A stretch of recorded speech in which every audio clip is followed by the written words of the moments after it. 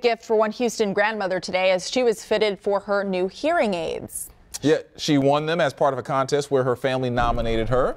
Channel 2's Lauren Freeman joins us in the studio with the story. Lauren. This is a great story, guys. Modesta Jones' family says she's gone through some hard times in her life, but she's always had a smile on her face. And now, as she deals with hearing loss, guess what? She's still smiling, but she now has a new reason to be happy, the gift of hearing. This beloved grandmother won a hearing aid thanks to the Beltone My Hero contest. She's the mother of 5, grandmother of 12, and the great-grandmother of 14. Modesta Jones' family says she's the strongest, most inspirational woman and that she is their hero.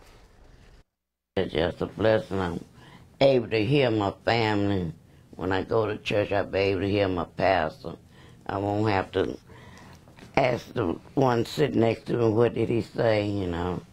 I can go to the doctor and I can hear what the doctor's saying. And today she was fitted for her hearing aid at the Beltone Hearing Center over on Louetta. She and her family are thrilled that she's going to be able to hear at all the family gatherings and social settings from now on. Guys, back to you. Certainly.